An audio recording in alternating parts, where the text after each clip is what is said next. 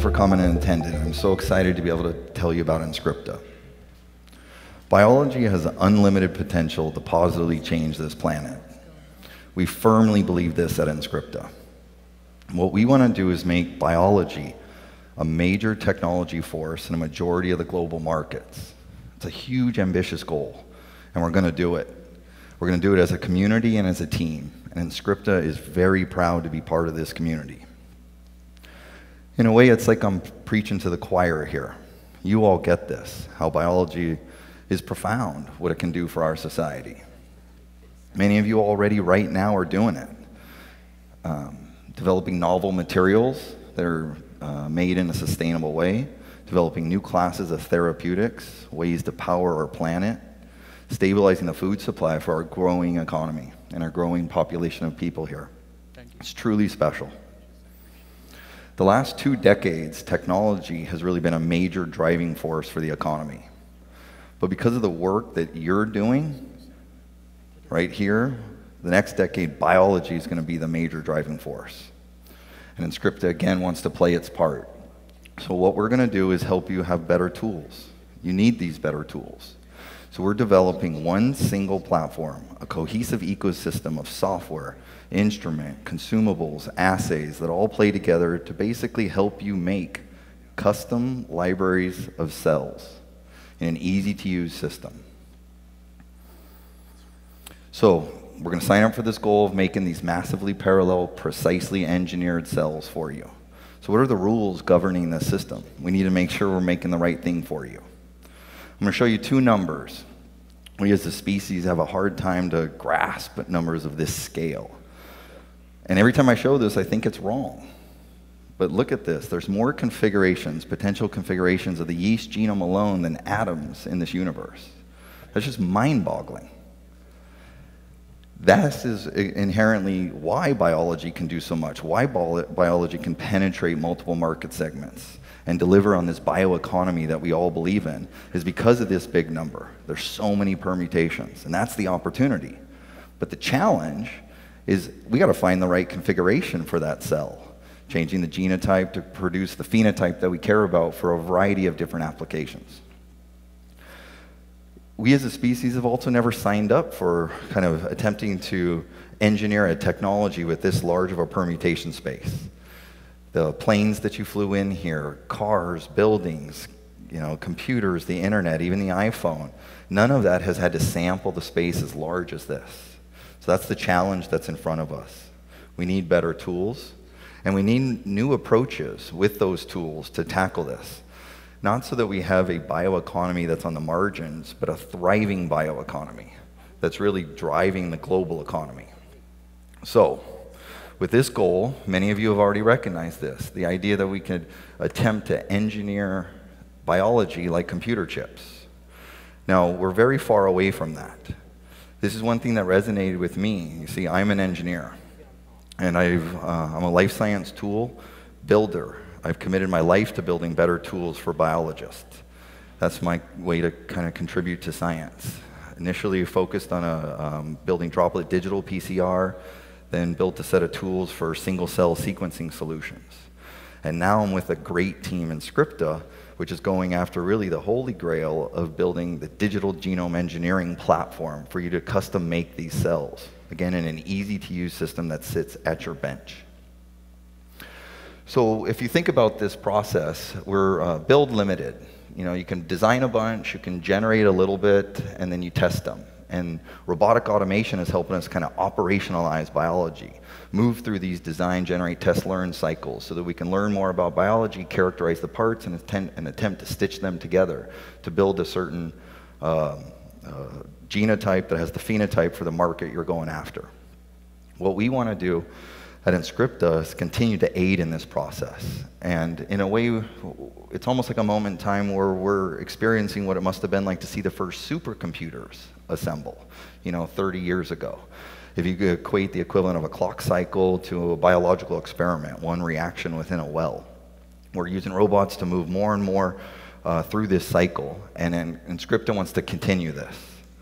Move to a system not characterized by how many you can build in a centralized lab, But we actually decentralize this process. We take this large capability to build these systems and deploy it to you at your site, and change the equation from per kind of centralized lab to per instrument per day. So it's a pretty ambitious goal. Sidney Brenner, Nobel laureate, recently passed away, and this is kind of a personal mantra why I, as an engineer, am excited to build tools for biologists, because that's the way that I believe I can help contribute to science.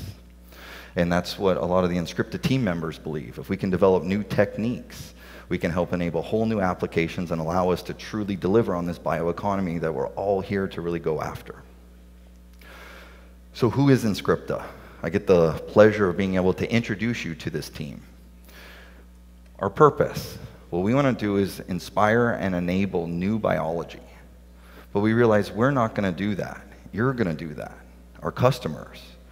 Our contribution is to make the process of writing these massively parallel single cells, all barcoded, simple, efficient, and robust. And ultimately, what you'll do with this system that I'm about to show, and what it is really driving us, is to develop new tools to fuel new applications, to ultimately allow us to better explore and engineer the genome, and use the power of biology for good. So what I want to do today, introduce Inscripta, show you data, jump right into that, and at the end, hope give you a glimpse into Inscripta's vision. If you look at our logo in the bottom right-hand corner, if I kind of zoom into it, we have the tagline, the Digital Genome Engineering Company. What does that mean? What exactly is that to us?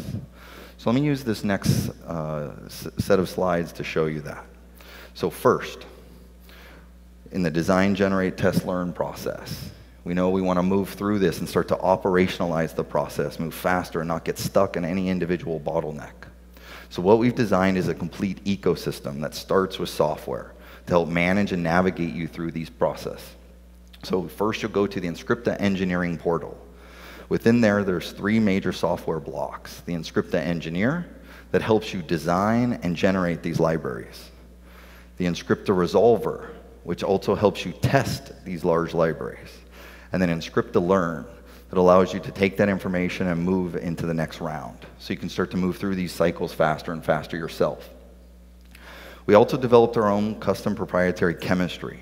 And in this, we inserted specific hooks and handles that tie out to the software to, again, move you through design, generate, and test faster, and accumulate all that knowledge and to learn to, again, move into the next round as we try to move biology into a particular direction for forward engineering, and for a reverse engineer, functional genomicists allow you to really surround the space to kind of deduce the rules that are happening. This chemistry is key, and I'm going to speak more to it in a few slides. But in building this, going after these massively parallel libraries, taking biology to a whole different scale, we realized the chemistry needed new solutions on the hardware front. So we came up with a set of proprietary microfluidic hardware modules that more efficiently handle the cells and work directly with the chemistry. So this is starting to get a little complex. We've got the software layer, we've got the chemistry layer, we've got the hardware layer. All of this has been designed to work together. In addition, we also came up with a set of assays that help you measure these large libraries on the back end, and also all the automated pipelines that we'll be putting out in an open source manner, again, to build a community with this group, because we're all trying to do something really hard in engineering biology. So it's a complicated set here: hardware, software, consumables, assays. And I'm proud the hard work of this team has taken all that complexity and put it into the single, which I'm here to introduce, the 10X Digital Genome Engineering Platform. We worked really hard to get this so that we could forward deploy it to you and decentralize this process and let all of the 30,000 labs doing exciting work in biology to have access to these tools. This platform will help you move through design, generate, test, learn process, always kind of navigated and taken care of underneath the Inscripta engineering portal. So what does it really do? What do you get out at the end of it? It says it on that bottom set. It generates precise engineered set of single cells at your benchtop, where each of those cells have full control over the genome and everyone's barcoded.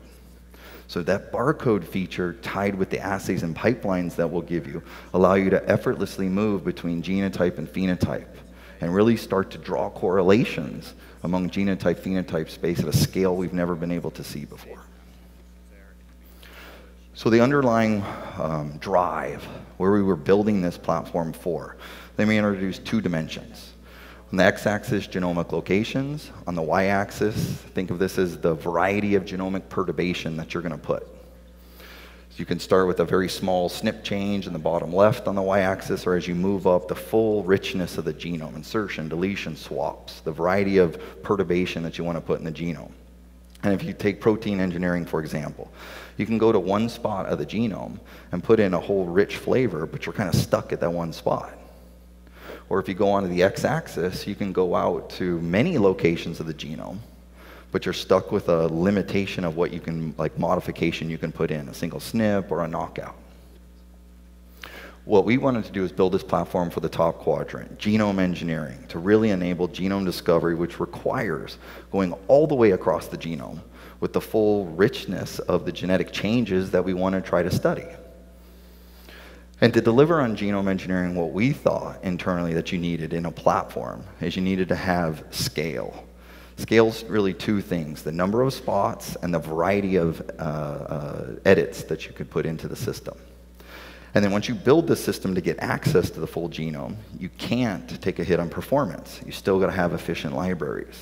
And in the end, if we just had it just for ourselves to use, what's the point? Because those numbers are so big that I showed at the beginning, it's going to take us as a community really working together for a while to master the power of biology and use it for good, like I know we all are going to. So that's the component that drove Inscripta, the guiding principle, the areas that we want to set up and then enable. So that digital genome engineering again, if I take it to give you some insight, about 4 years ago that we started thinking about the way to build this platform. Take it down to the most fundamental limit, kind of the unit operation. If you're going to do a gene editing experiment today, how would you do that? You take a 96-well plate, you take your guide that's going to tell you where to cut, you take the homology arm, and you put them in a well. And then you go to the next well and do your next, red 1, green 1, next well, red 2, green 3, or green 2, next well, red 3, green 3. And you attempt to scale that experiment off by moving more and more 96-well plates through. And we need to do that because systems biology isn't really here to guide us, to tell us exactly what to make. So we need to have kind of many shots on goal. We sat back and thought, is this the right way to scale up the ecosystem to fuel this thriving bioeconomy? And we determined no. What we needed to do is change the partition. Because in a way, you think of that well, what it's doing is co-localizing the reagent, the guide and homology arm. But if we can change the well to the simple idea of use the cell itself as the partition. The cell's like the well. You've got the outside membrane that's holding the internal components that you're trying to change. Hey, great idea. We can really boost up the number of experiments that can be done in parallel. But how do we co-localize the guide and homology arm, or the red 1, green 1, and red 2, green 2 into the correct cells and not get the wrong cross product? Well, as an engineer, I like the simple, elegant solutions, because in the end, building this thing and scaling it up, if you start complex, it gets way too complex on the back end. So what you do is you take and simply covalently attach those. Take the guide and the homology, put them together.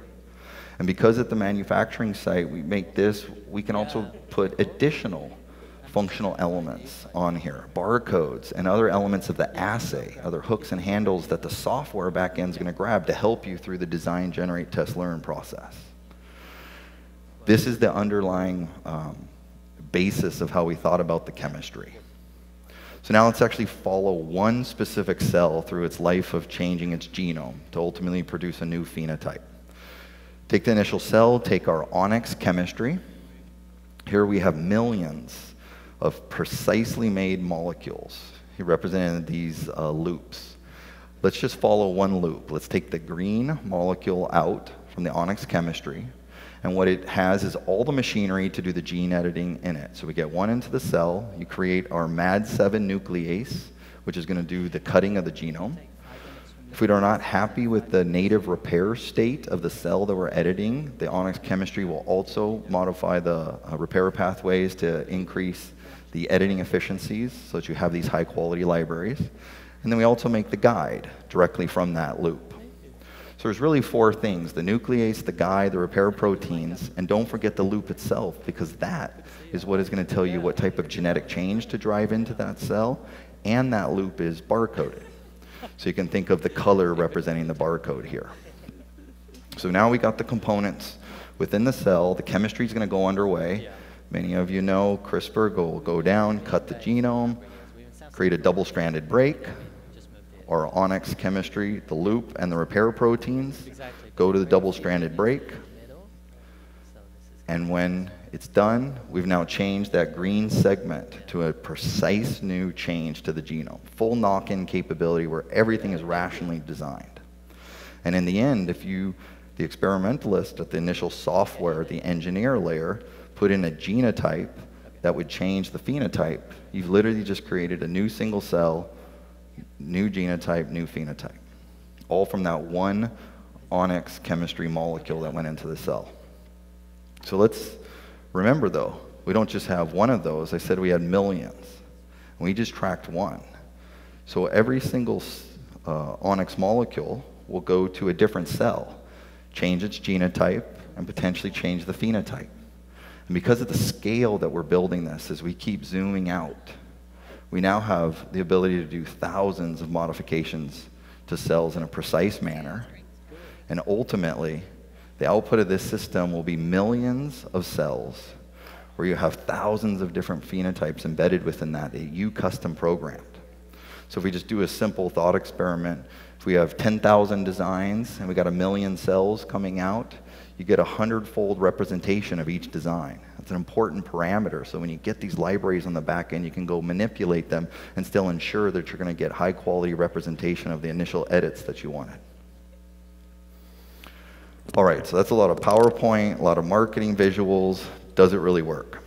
Let's jump right into the data. We're a data-driven company, and I want to try to highlight the power of this platform. But it's actually difficult because the scale of the data that's here is so enormous. It's a challenge to try to present it in a clear manner. So let me start and do 3 slides real quick. Let's start at the most fundamental limit, a single gene or protein, then move to a pathway, and then let's move to full genome scale changes. Protein, 1 gene, full A.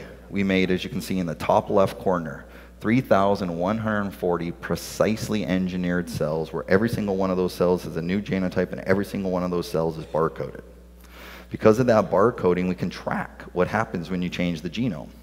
We can see parts of the protein that if you perturb, the cell dies, probably conserved parts of the protein. You can also do drug studies shown in the upper right, where you can look at the sensitivity of your variants to other compounds.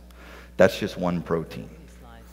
Let's jump to a pathway, decent size, 19 genes. Here we made 16,300, again, precisely engineered cells, all barcoded.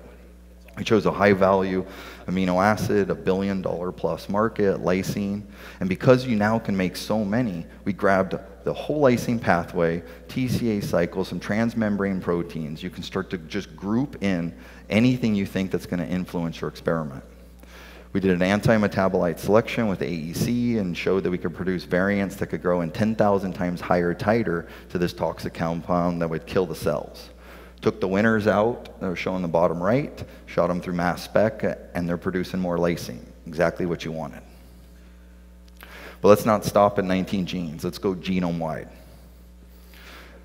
Again, trying to represent this technology, we took a paper from Science back in 2012 where they did an adaptive laboratory evolution experiment where they hold cells at 42 degrees C.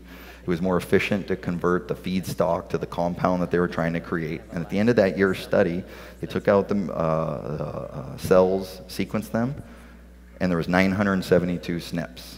And they wanted to know what was driving the thermal tolerance, but never really could deduce that. We thought this would be a great study for us because we could go take, because now you're not limited by the generation of these precise cells anymore, and make all 972 in isolation, one off, every cell is barcoded, And then again, because of the scale of what we can build here, we put an additional 51,000 other designs that we at Inscripta thought might confer some thermal tolerance. At the end of that study, you can see the ones in red are the drivers of that thermal tolerance from that initial paper, and the ones in black are more mutants that we found from querying our team for 2 weeks than asking nature for a year to tell us. And some of the best performers were double base pair changes to sample the full codon sequence, which really you wouldn't get from an adaptive laboratory evolution experiment. So now we have protein, we have pathway, we have genome. Okay? Let's start to try to demonstrate again the scale. So we thought, could we actually take and recapitulate the last 20-year history of this field into one library? So screening through a variety of papers, took anything that was ever published that said it was resistant, some mutation was resistant to some compound. Put that into the library we called the resistome.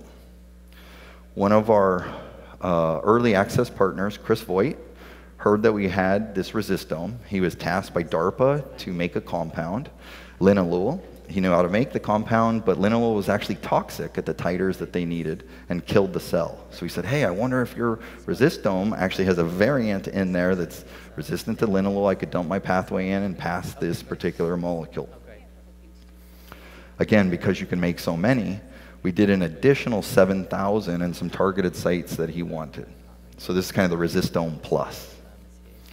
And you can see we found 2 variants, purple and blue, on the bottom right that passed the test. And here's a quote from Chris Voigt, which basically said, this is an unprecedented scale, and the fact it's put in this benchtop system is really going to allow them to drive the improvement in designs going forward as we try to engineer biology. Another early access partner, Jim Collins. He was actually on the plenary speaker 2 years ago, and that was when this relationship first started. I pulled him aside actually right after his plenary session and said, hey, in about a year I got something for you. And so over the last year we've been working together. And what he wanted to do is study antibiotic resistance. He took 593 selected targets. We made 2,000 plus precisely engineered cells, all barcoded, and in this initial pilot study he screened through a set of 2 antibiotics initially, and he's discovered novel biology that, in his words, this unprecedented detail that now can be seen is going to help lead to the development of novel therapeutics. And it's in a direction that's going right at the heart of an important set, emerging antibiotic resistance. This pilot study is now scaling up to do a whole screen of every single antibiotic that's out there. An internal demonstration. You're going to hear our head of applications, Nandini, tomorrow talk about this, but I wanted to highlight it. 200,000 precisely engineered cells in E. coli, and a whole study that we did going after making, improving the lysine pathway, and not just single SNPs, but a full richness of the genome, insertion, deletion, swaps, gene regulation with promoter ladders up and down. And you don't have to be limited just to your pathway anymore. You can go after the whole genome. Additional study, 130,000 designs put in yeast.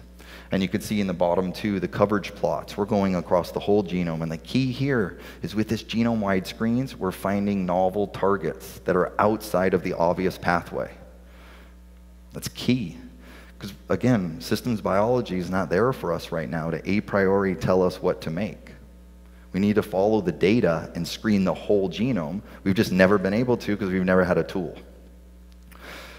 That was one slide for what's going to be a 45-minute talk tomorrow. So I'd encourage you, if you're interested, please go see Nandini.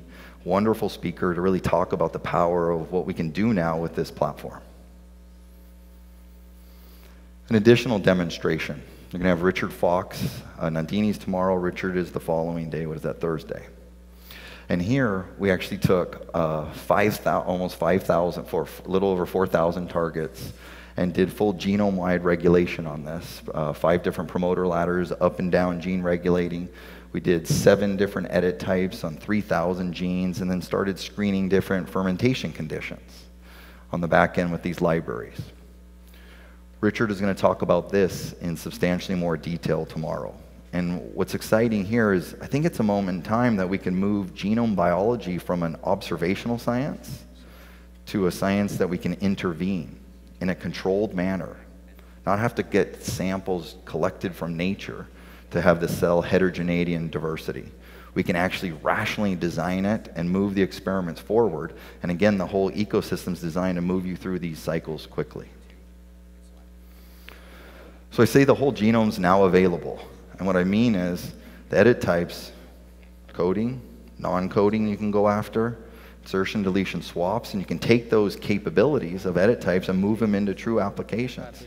Full knockouts, or it's not just a random knockout, you can actually precisely insert a triple stop codon wherever you want in the gene and methodically march up, truncating that particular protein that you care about. And you don't have to stay just at the protein. You can do the whole pathway and again, the whole genome. Saturation mutagenesis and targeted mutagenesis, again, in a controlled manner. And the key is this is not on a plasmid. This is genomically integrated targets that you now have access to.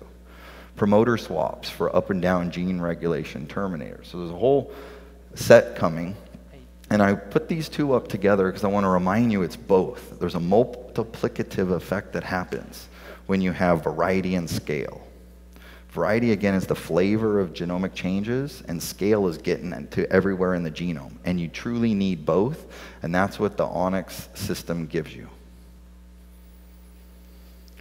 So I ask you to do this with me, a little thought experiment. Again, as an engineer, I'm in biology because I find it fascinating. It's amazing. It's beautiful. So here's a protein. It actually doesn't matter what this protein is because I'm asking you to think about your favorite protein. What matters to you right now? Just pick one, visualize that. Let's go study it with this system. You can actually take, let's assume it's 370 amino acids, 10,000 for this experiment, 10,500 plus rationally engineered cells, all barcoded. Let's linearize that protein to have 10,000 of these bluish purple dots and represent that as one single dot now, that blue dot on chromosome 2 of yeast.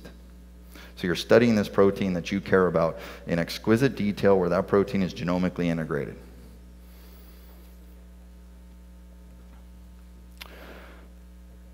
So there's that particular gene. So now let's say that's your protein in green that you care about. But actually you might care about a pathway. So you can go out to the full pathway. Or you might care about a set of other proteins that you just want to kind of see the interaction set of it. So take those additional proteins, do saturation mutagenesis on them, that's 77,000. Add that together, you now have a library, 88,000 total designs. Let's put all that now on the genome.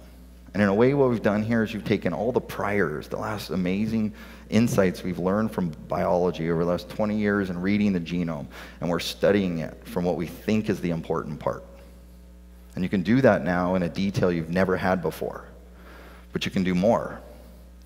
Let's actually go all the way across the genome with a set of knockouts, 8,000 knockouts, genome-wide. Full genome scale. You can now query that one protein that you care about, the 6 other proteins either in a pathway or something you wanted to study, and now see how the rest of the genome interacts with that. But let's not stop at just those knockouts. Let's add in terminators. Again, genome-wide, another 24,000 in this study. And we don't have to stop there. We can go after transcription factor binding sites. Transcription factor binding sites. So a total of 131,000 different designs in this system. And remember, you initially cared about your single protein. Now you can do a true comprehensive global study of this system at a scale that's not been possible before. So this is ultimately what inspires and drives Inscripta. Never before has the biological complexity of an entire organism's genetic landscape been so accessible than what it is right now. So this is the initial Onyx system. It's for massively parallel engineering of single-cell libraries. Yeah, they like that. And so what I'm going to do here is try to get into the detail sets of what's really needed to kind of engineer the genome the way we're viewing it. So you need that scale, but let me unpack it. You need to go across the genome largest libraries. You have to have the full richness available, and everything needs to be precise, no randomness, because we're going to need to learn across the rounds to move the system forward. So once you get access to the full genome, you need to have high performance. The performance set of this, very efficient, trackability, and you need to be able to connect the rounds. And in the end, if only we used it, what's the point? We want to democratize this and get this out to the community. So I'm excited. Here is the Onyx Digital Genome Engineering Platform. It's real, it's here. If you go to our booth and check it out. This system, here's the specs. We're focusing initially on microbes, E. coli, and yeast. You'll do in one single run 1,000 or 100 to 10,000. And let me just leave you in closing. The forward engineering process works. This is a few runs on the system, iteratively moving through to really move you up the fitness landscapes. And it doesn't stop there. We're also building combinatorial editing. Combinatorial editing is when you get many edits per cell. And this is truly what's needed to really move through the system. In closing, what is success for Inscripta? It's from Muse Bio. And what Inscripta cares about is when this figure shows in 25 years, expect the global economy to double. So 200 trillion in total. We want biology to be a dominant technology force in all of these major market segments. And it can. And as a community, we're going to build this. So thank you. And I encourage you, if you want to learn any more about the system, see us at the booth, come to the talks. We brought a large contingent of the team here because really we built this for you. It's going to be a partnership and an exciting journey as we move through this together. So thank you. Thank you.